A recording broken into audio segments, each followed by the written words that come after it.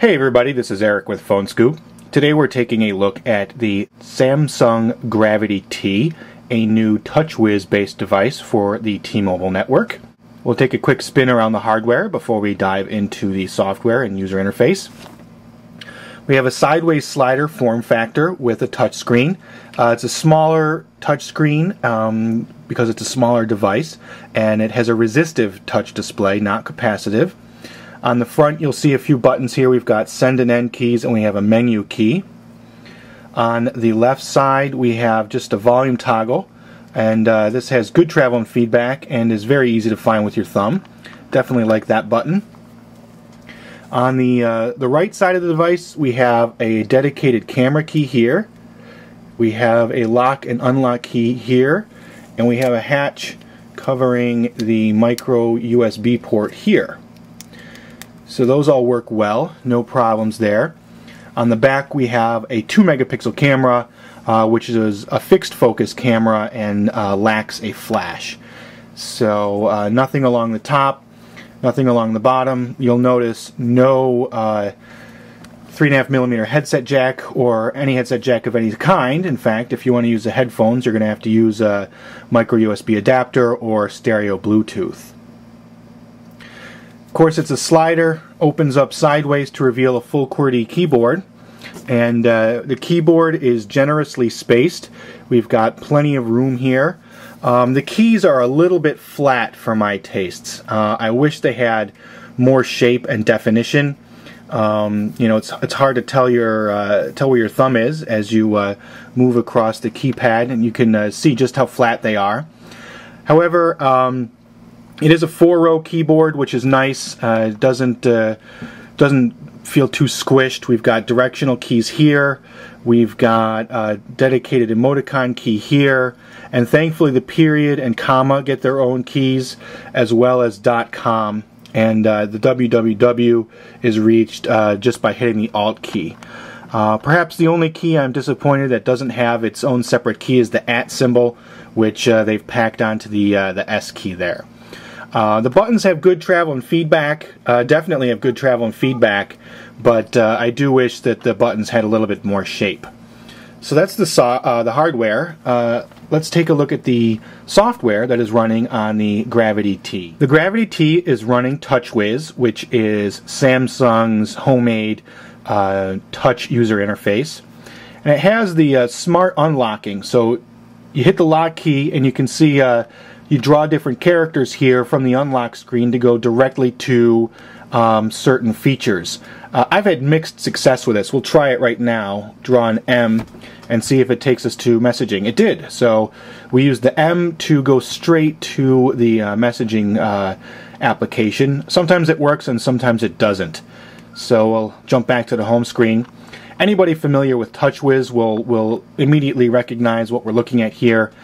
This device offers 3 customizable home screens, each with a slightly different appearance. And of course we have the widget tray here on the left side, and any of these widgets, for example, can be dragged from the tray out onto the screen for quicker access. So we'll add some widgets, throw the browser out here, and you can see how easy it is to toss the widgets onto the different home screens. Of course, we've got some semi-permanent buttons down here. We've got the dialer, context, messaging, and the web. If we hit the dialer, for example, we go straight to the dial pad. One thing I like, for example, if we type a number and then hit the message key, boom, you've automatically addressed that message to that phone number. So that's a nice little shortcut. We'll save that in the drafts and head back to the dialer. We've also got quick access to contacts from here, and phone settings such as vibrate mode and so on. Go back out to the home screen. The main menu is also separated by 3 screens. We've got a grid with 12 icons, and we can scroll around, and you can see these little plus symbols. That means users are free to add more applications to each of these screens and customize them a little bit, move them around, and so on. In terms of features, the Gravity T has, of course, mobile web, has T-Mobile's social buzz networking application, which kind of aggregates Facebook, MySpace, and Twitter status updates. We've got a camera, photo application, a nice little YouTube player, Google Maps pre-installed, which is always nice for some navigation, and of course the basics such as instant messaging, email, and so on. There's also an Exchange email client for people who happen to need the Gravity T for work email. The messaging application, which we've already seen a little bit of, is pretty straightforward. You know, creating a message is pretty simple. Just follow the steps, and you can easily insert images, sounds, videos, whether it's a new video, picture, or sound, or something that you already recorded. And email is pretty much the same. Of course, it offers visual voicemail, and you can see just everything piled into the folder here. And we'll go back to the main menu. The web browser is fairly anemic. It's not the most robust browser I've ever seen, but it gets the job done, and it'll look familiar to any T-Mobile subscriber. It's going to take us to the Web2Go homepage here in a second, and a little bit slow because coverage is a little spotty in my basement, but you can see the Web2Go homepage has fast finger links to a number of different services. You know, you've got Download Store, Yahoo Mail, Facebook, What's New, My Account, and of course you can go to more sites. And of course if you want to go out onto the open web, you can do that too.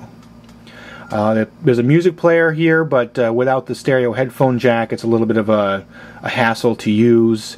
And of course you can upload pictures online and save content up there, and also use Telenav for directions if you don't like Google Maps. And Telenav carries a monthly fee, but offers voice-guided turn-by-turn directions.